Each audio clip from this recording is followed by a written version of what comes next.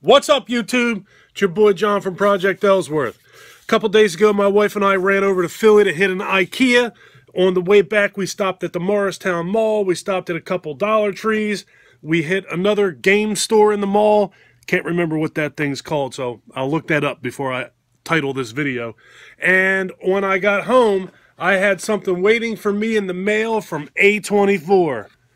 It's another haul video.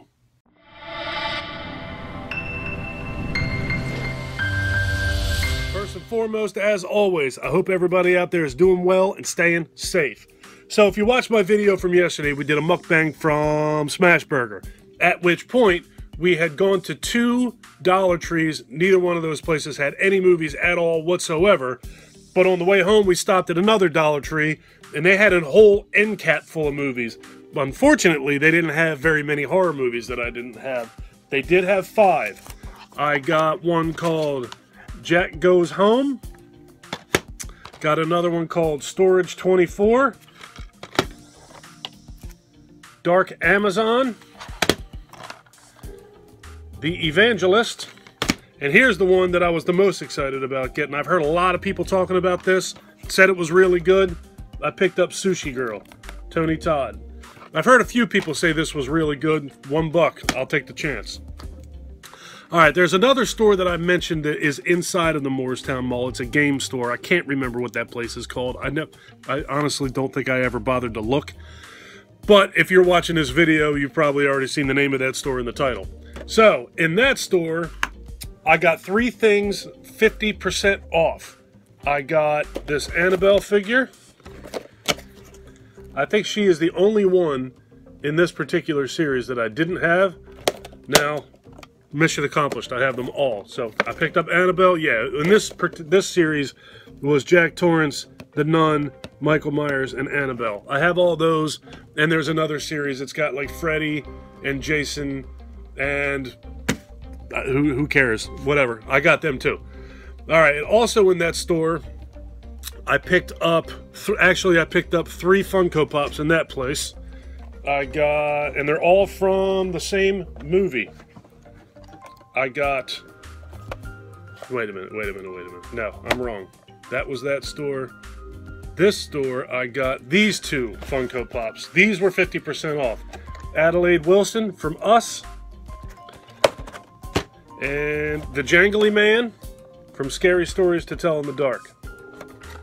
Alright, the other store that I went to in that mall was FYE. And in FYE, their Funko Pops were buy 2, get 1 75% off. And I actually got 4 of them. One of them was behind the counter, so whatever. I'll do him last. These 3 are all from the movie Us. I got Red. And I got Abraham. And I got Umbre. I will likely do an unboxing video for all of these Funko Pops. What's that? 1, 2, 3, 4, 5, 6 Funko Pops. The last one I picked up is awesome. I love this thing. It's my second Stephen King figure. This is an FYE exclusive. Stephen King reading a book, holding a balloon from Derry, or It. I think he's really, really cool. I can't wait to get him out of the box and check him out. Alright, so those are the Funko Pops I got at FYE.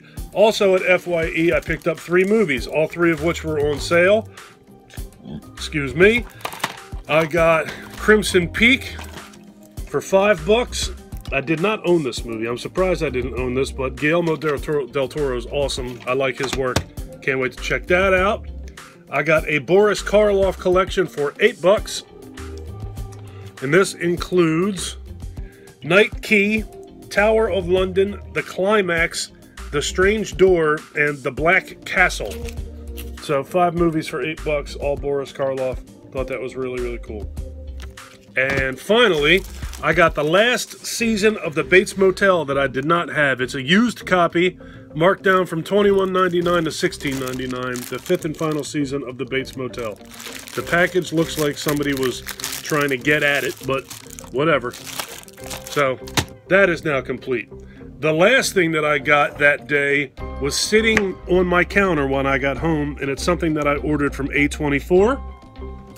I have been warned by both Ben from Cadaver Club and Phil from Phil's Creepy Vids to be very careful with this thing, that it's delicate or easily dirtied. So they said they actually were making a joke and said to wear gloves when you open this thing. So I'm going to be right back.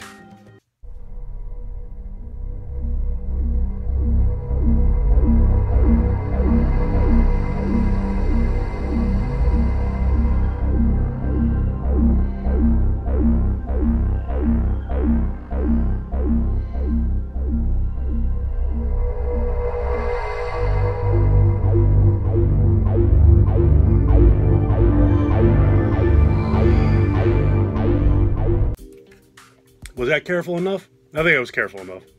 Ridiculous. All right. So yeah, I got the director's cut of Midsommar. This movie is fantastic. I love this movie.